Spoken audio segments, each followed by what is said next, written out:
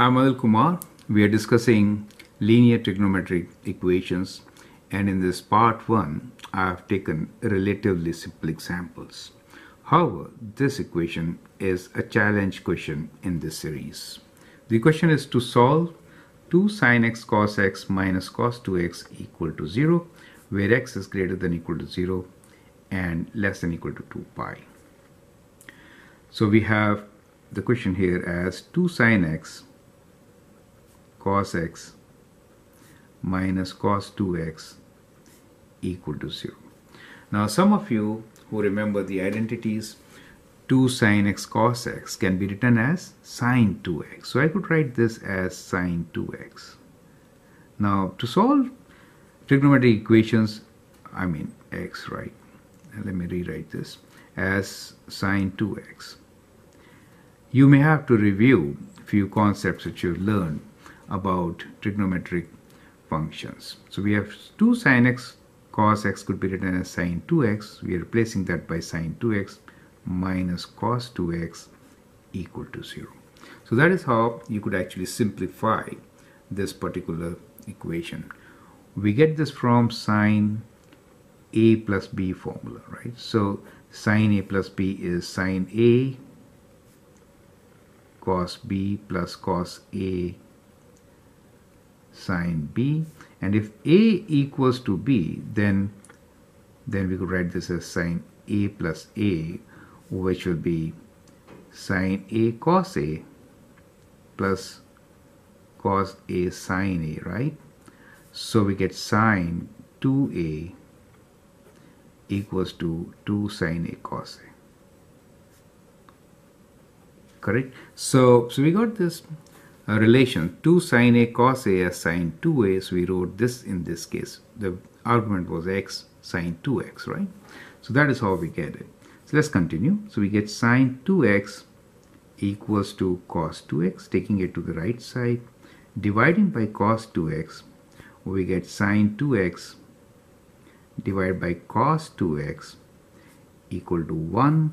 That is to say tan 2x equal to 1, right?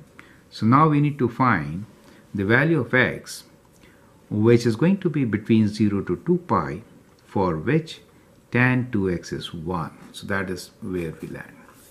Now, first question is, how many solutions do we have for this particular linear equation? Now, it's important to understand that x is between 0 to 2 pi. So if x is between 0 to 2 pi, then 2x will be between what? Multiply by 2, 4 pi. Do you see that? Now since 2x is between 0 to 4 pi, the number of solutions for this equation will be not 2 but 4, right? So what we expect here is 4 solutions. Do you see that? So as you can see, the domain actually is from 0 to 4 pi for 2x, right? So we expect 4 solutions. Now tan x is positive. That means these solutions should be in quadrant 1 and 3. That you get from the cast rule, right? So we are expecting 4 solutions, and these solutions will be in quadrant 1 and in quadrant 3, right? So since we have it in quadrant 1, we could find the related acute angle for 1. So let's find that acute angle. So we know tan alpha equal to 1, alpha equals to tan inverse of 1, which you know is pi by 4. So alpha equals to pi by 4, correct? So, or you could use calculator. So tan pi by 4 is actually 1. So what we found here is that the acute angle is pi by 4. As you can see, it repeats after pi, right? So the solution for x, rather in our case it is 2x, will be, so we can write 2x is equal to pi by 4. The other one will be, let's add pi to this. So pi by 4 plus pi, that is this angle, right? So this is pi by 4, then pi by 4 plus pi, that much. And then full circle, we have pi by 4 plus 2 pi, right? So that gives you this one, and then to this also we add 2 pi, so we get whatever this angle is. So let me first calculate this. So we have 2x equals to pi by 4. When you add this, you get 5 pi by 4. When you add 2 pi to this, you get 8 plus 1, 9 pi by 4.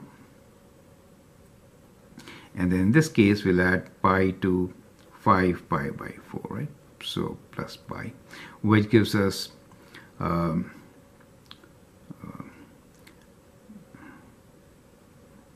sorry, this was plus pi, right? So because pi is the time 5 pi by 4 plus pi. So this is pi by 4, this is 2 pi by 4, 3 pi by 4, 4 pi by 4, 5 pi by 4. This is 8 pi by 4. Then we have 9, 10, 11, 12, 13 pi by 4, right? So we have 13 pi by 4 as the fourth angle, correct? Which you get 5 pi by 4 plus 2 pi. Yeah. So 5 pi by 4 plus pi, 5 pi by 4 plus 2 pi. One more circle. Is that okay? So that is how you get your 4 angles. Now these angles are for 2x. So what is the value of x? The x value will be half of these, right? So what we get here is x is equals to pi by 8, 5 pi by 8,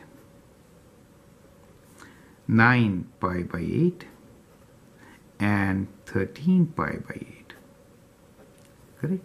So that is how you're going to get angles for this particular case.